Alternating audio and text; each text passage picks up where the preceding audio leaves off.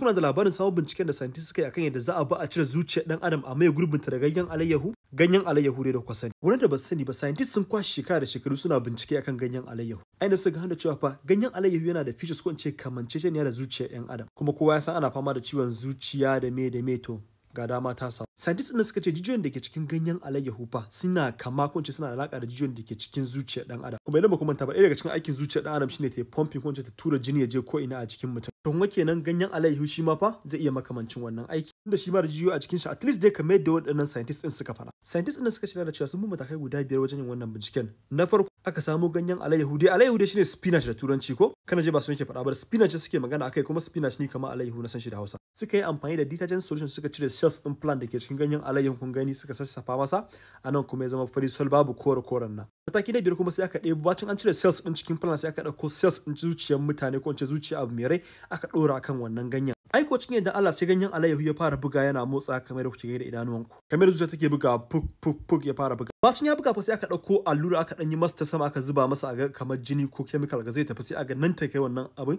ya raba wannan jinin ko ina ya je cikin ganyen nan. Wannan researchers ko scientists suka ce fa wannan ganyen alayyahun fa zai yi delivery ko zai matsar da jini da kuma oxygen a lokaci. Har yanzu matsalolin da ake fuskanta shine ita zuciya kamar 3D ne fa, kun ga a dunkule take, shi kuma ganyen alayyahu a baje. Sannan matsala ta biyu, ganyen alayyahu zai iya nukushewa a cikin ka bacin an saka maka. Sai kuma na uku, za ta iya ya fara aiki ya tsaya da kanshi, ba a san iyaka aikin da zai yi ba, sannan ba a san lifespan din shi ba. Wasu scientists suna suggesting da cewa fa idan jijiyar wani bangaren ta zuciyar mutum ta mutu za a iya saka a makala masa shi, amma dai har yanzu ba tabba. Amma ba abin tambaya a nan, shin zaka iya yadda a cire maka zuciyarka a dasa maka zuciya alayyahu? Ma da kawai shan Allah samu dace. Spinach leaf, what we're left with is the structure that keeps those cells in place, and then we can seed human cells on that structure.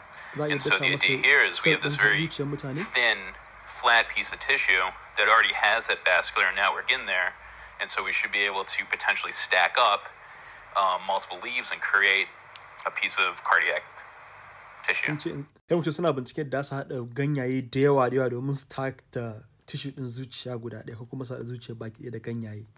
A vascular network, and so techniques can't fabricate microvasculature the way that the body needs it.